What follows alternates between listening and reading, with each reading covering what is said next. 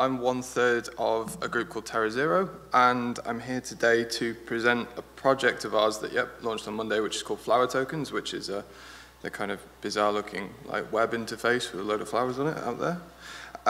But before I dive into Flower Tokens, I kind of want to start off by contextualizing that within the history of TerraZero as like a broader project, because as a project, it's also maybe a little bit messy in terms of name recognition. And then I'll kind of like walk through aspects of the Flower Tokens project, kind of enmeshing like the technical and the conceptual like areas of interest that we were kind of working with at each stage. So TerraZero basically began 2.5, almost 3 years ago, as just purely like an art piece or a concept piece, which was kind of exploring the implications of using blockchain technology, in our case Ethereum, to kind of create, or the possibility of creating like a self-owning, autonomously managing piece of land. So it was kind of an entity which is like an augmented or like hybrid ecosystem entity, which was made up of a forest, which is pictured here with our kind of like flag, which has now become an emblem by accident, and a decentralized autonomous organization, which is also referred to as a DAO. So for those who don't, I'll briefly explain what a DAO is without getting like mad technical, because I could just talk about this for half an hour. But it's a very fluid term. It's basically just an organization or some kind of organizational structure that is instantiated on a blockchain and is constituted of smart contracts, which were kind of briefly talked about before. And these, in essence, are computer programs that are also instantiated on a blockchain. But what is really interesting about them, and which is why there's so much potential, both in kind of like every sphere, like technical and also like real kind of conceptual boundaries I think you can push, is that smart contracts, these basically just like very simple computer programs, can actually hold their own cryptocurrency wallets, and they can self-execute whatever their functions or whatever their code allows them to do on the occurrence of a certain event or a certain state. So that could be if, obviously if a human interacts with them, but more interestingly, that could be if another smart contract interacts with them. And so DAOs, which are made up of smart contracts, can also like hold cryptocurrency and like self-execute, which is acting in a more real sense with like a certain degree of autonomy, admittedly within like functional preset parameters, but you know, the possibilities, if you start envisaging having like meshes of these interacting with each other, you start getting really interesting like emergent forms of behavior. And so in the scenario that the original kind of concept piece sketched out, the legal ownership of the forest, like the physical side of this hybrid entity, was actually transferred to the DAO itself, much in the same way that like corporations are currently able to act as legal persons in certain regards and like own property. And then this DAO basically mediated all of the potential economic interactions that was had between the physical forest and human beings who would pay the DAO to chop down certain trees that the DAO, using sensors, basically deemed necessary to have removed in order to maintain a healthy ecosystem. So it was this kind of, in a somewhat more backwards way than maybe traditional like environmental conservation, it was like resilience through active pruning and active technological integration into an ecosystem. And then basically the DAO used this capital to like pay off the original landowners, which was hypothetically, in this instance, us, and then basically own itself after it paid off its debt. So then we kind of ended this concept piece with a kind of a technologically augmented ecosystem that, via blockchain technology, was able to become like a self-sovereign, autonomous economic unit. And yep, over the course of the last couple of years, TerraZero is now the name that we've stuck with, and has transformed into kind of a group of artists, developers, theorists, researchers, basically all exploring the creation of these kind of hybrid ecosystems in, we kind of stick with the term the technosphere. There's also a certain amount to which we kind of go off Benjamin Bratton's idea of like the stack, and we're basically envisaging trying to break down or trying to make visible how this breakdown between kind of the human world and the natural world actually just doesn't really make any sense, because we've kind of pushed ourselves to every corner of it anyway. And in the last couple of months, we've been developing a strategy to push the ideas and the thoughts, which kind of originated from the first idea of Terra Zero, into other areas. And we're starting to do this by kind of like create the building blocks of what these future DAOs would look like. And we're doing this by kind of smaller projects and technical experiments, much like flower tokens.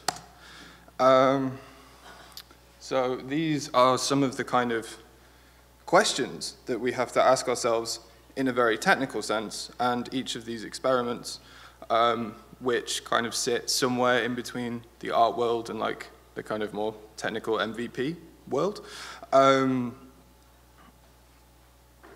tries to kind of focus or tries to answer on one of them. And then over the next kind of year to couple of years, we're going to start building on that, hopefully more.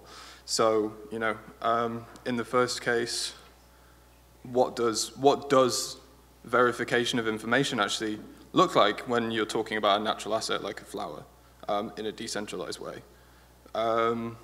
What are the legal questions concerning the autonomy of these like hybrid systems? So actually, luckily, the Maltese Digital Innovation Authority actually answered one of these questions for us about in June, and said that a DAO actually is a technical arrangement. So basically it acts like a limited company, which is the original concept that we actually stuck with in the first concept paper, which was a nice kind of like mixing of fates.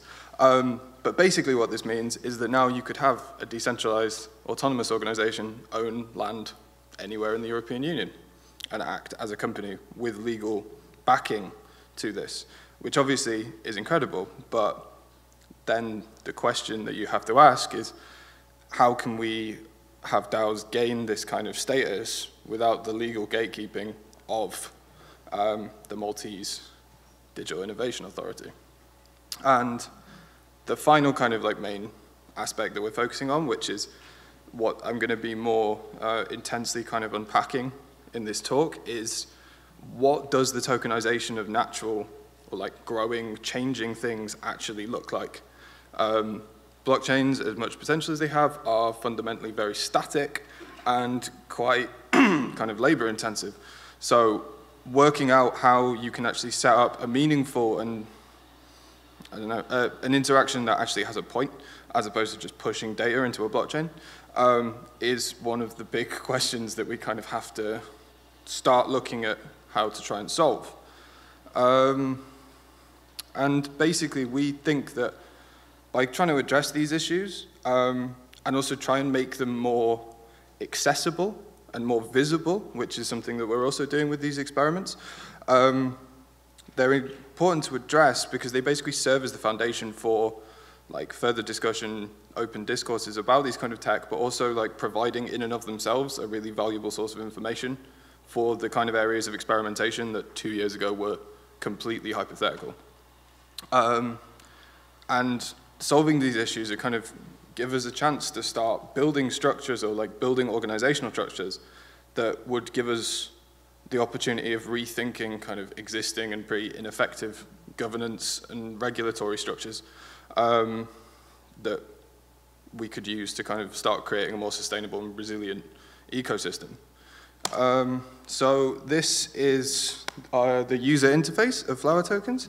Like I said, it's an experiment centered around the last of those 3 points. So the process of tokenizing and, like, to a certain extent, verifying information about a natural asset, as well as exploring what binding data, or like the binding of a token sitting on a blockchain and a natural asset actually achieves.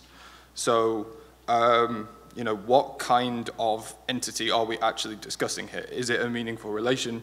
But also, what scenarios arise in the case that we created in a web marketplace as well, where you monetize it? Like Barry was joking about dropping the price to 10 ETH, but there are tokens that have already sold for like 1 ETH, which is madness.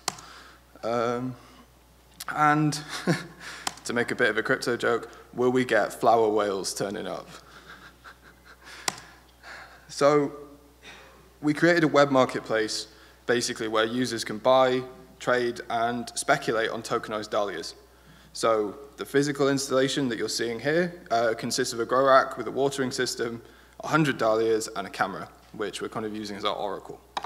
And this camera provides the pictures for the web interface that we're seeing here. So we're seeing kind of like the camera eye view, and also the information about each flower. And each of these dahlias is linked to an ERC 721 token on the Ethereum mainnet. A brief aside, like when people usually talk about tokens, these things are like fungible assets. They're divisible basically to 18 points, and any ERC 20 token is basically the same as another, much like a dollar is the same as another dollar. But the 721 token standard is a non-fungible token, so it can't be split into smaller denominations, and each token in and of itself is kind of a unique, non-divisible thing. Nor are they an equal replacement for one another. They're completely unique, much like natural assets are. And so obviously the next step, once this had happened, was, okay, if we have non-fungible tokens and we have non-fungible assets, then we have to kind of combine them and see what happens. So basically, as was already mentioned, if the owner of a flower wishes to take their flower out of the experiment, the token is burnt, so it's kind of removed from the system as the flower is removed from the physical installation. So we're trying to really keep this kind of like data consistency, or like some semblance of data consistency. And as was mentioned before, to the best of our knowledge, this is the first instantiation of a crypto collectible, much like a CryptoKitty, involving a real world or a physical asset. And if we're pushing the boat out, we could even kind of conceptually label flower tokens as maybe the prototype of a new form of like living crypto tokens. But whether that stands up, only time will tell. So a point about the flowers themselves as well, because this joke has kind of been made already. At first, we actually wanted to use tulips, and yeah, thanks. But after kind of iterating through a couple of test plants with the setup, we decided on dahlias, partially because dahlias actually really fit the conditions that we're operating under, and tulips are a nightmare to grow inside. And partially because, as funny as it was, we didn't really want to like accidentally affirm this mistaken analogy between tulip mania and like massive crypto hype. And yeah, it could have just been taken really out of context. So yeah, we stuck with dahlias. So what are the issues that we're trying to unpack and make visible and kind of just like work out during this experiment? Because even if the system in its own right works as like a tiny little experimental microeconomy in like technical and economic terms, mainly the project functions as this kind of a visualization of certain mechanisms. So it demonstrates what's possible with this kind of tokenization process, but also what's not, which kind of is more important. And the question that we're really focused on here is like, how can we ensure that this token stays truthfully linked to the changing conditions of an asset? Obviously, the link between a physical thing and a token already is like pretty tenuous and requires like a certain emplacement of like abstract value on top of that relation for it to mean anything. So it has, how do we like keep it updated so as to hopefully like buoy up this link between the two things?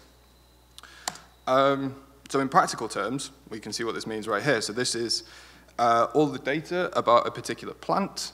In this case, this is token 18, or the flower that makes up the part of the kind of hybrid entity that I'm talking about. It's difficult to like talk about with any like certainty on this matter. And just a quick note as well, like the box around it is just like my edit for the presentation. It's not part of our UI, just to like make that completely clear. So can you see my mouse? No. So in the top, just under token 18, in the top left, where the white box is, because I wanted to keep the owner anonymous, this is the data that we kind of have on-chain. So we see the owner, and we see their address, and at the bottom we can also see how much it was bought for. And this isn't like particularly interesting. This is just normal data that you would get on a block explorer. So what's more important to look at is the data that's actually originating off-chain. And so it's being pushed into the blockchain. And this is the data about the physical characteristics of the flower itself. So its height, whether it's blooming, and what rate it's growing. And this data link between a token and a living thing is interesting from a technical perspective, aside from the aspects about creating a living token. But it's also really interesting from an economic perspective. So it's really early on in the project. Like I said, we launched on Monday. So we haven't started noticing any massive kind of patterns or correlations yet between the physical aspects and the ascribed economic value in this little marketplace. Apart from the fact that the flowers that sold first were those that are bigger, had a few more leaves. However, on the night of the launch, we had a flower that was resold by someone else for 1 ETH, which is like 360-ish euros, I think it's like $400. And just to completely buck the tiny trend we'd already noticed, this flower was minute, so that didn't necessarily work as well. And it's quite a nice visualization of asking what sort of abstract values are actually being attributed to these flowers and whether or not this is actually related to like functional value. And that's going to be quite interesting to watch as the process goes on. Like the project's going to run for 4 or 5 months. Because dahlias are perennial, they'll die off again, but the roots will remain alive. So anyone who doesn't want to claim it, we're going to plant them in a park in Berlin, and then they can bloom next year. And if any of you are particularly interested in terms of like scraping data from this, whoops, there we go. Marcus Jones, who's a data scientist at Ocean Protocol, has actually made a really nice repository, which generates stats about the project by scraping Hashbase, which is where we're keeping all of the information about the tokens. And the day after the launch, and for those who use Twitter quite regularly, there's a flower token bot, which tweets about which flowers are available for which price. And this isn't actually ours. We have no idea who made it. It just appeared and got linked into our Slack. So if anyone finds out as well, that would be nice to know. So going back to the source of this linked data, the oracle that I discussed before. The source of the information that updates the tokens and kind of retains this link between the physical plant and the token that represents it in each case is just an SLR camera that we've hooked up on the wall. So it takes a photo every 13 minutes, and it's triggered by an on-site computer. And then this computer processes, so it crops and resizes the image, and then pushes it onto the web interface. And what also happens is this local server that is pushed to also analyzes the captured images. So we're using something called PlantCV, which is a kind of fork of OpenCV, which is just to do with plants, as the name suggests, to analyze and kind of extract certain values from these pictures. So like height and the pixel width of different areas of color, of the color spectrum. And then this allows us to then calculate like the growing rate, see how tall it is, and see if a flower is blooming. So here are just a couple of kind of print screens from that process, so you can have a look. And then the data is stored as metadata. So the actual tokens themselves on the blockchain have a string, which is basically a URL referring to a DAT repo, and DAT, for those of you who don't know, is a really nice distributed storage solution. That's a really interesting piece of like the kind of newly emergent peer-to-peer web that's also coming back in vogue, like as the blockchain hype is kind of dying away or going into more practical areas. And so this stuff right here, basically, all the information about the flower is just stored as JSON data, passed around whoever is hosting the actual DAT files themselves. There we go. And it's also located at Trust, which is a co-working space in Berlin. And if anyone's around in Berlin and wants to like visit, they're more than welcome. And they can also come and collect our plant, but email us first. And basically, yeah, the project's intended to end with like the decay of the flowers, but since this time span varies quite a lot, depending on all the kind of general conditions, it could actually take longer, and/or until the people who run Trust want us to get rid of it, and then we'll see. So before I kind of wrap up, I also want to highlight that this was a project that involved a lot of work from a lot of people, and it was like a properly collaborative effort. So yeah, I just want to thank Georgia and Lewis for doing the miracle on our front end that I ruined with putting that little purple box around it for my presentation, as well as Gregor, Arthur, who's hosting us at Trust, Billy Renkamp, who did a lot of checking of our smart contracts and found a couple of bugs before we launched, which is great, as well as Johannes and Andy, who kind of worked on the new website with us. And kind of using that thanking, or like the highlighting the fact that this was a collaborative effort, I want to kind of segue into like my last more general point about our process as kind of a loose research group. And our method is really based on the idea that any kind of constructive approach within this quite murky art and tech kind of mixture is really much dependent, or like how you can construct those future scenarios is really dependent on the different narratives of the future that you actually see as being potentially realizable, right? And how potentially realizable something is kind of relies on your knowledge of the scenarios related to them.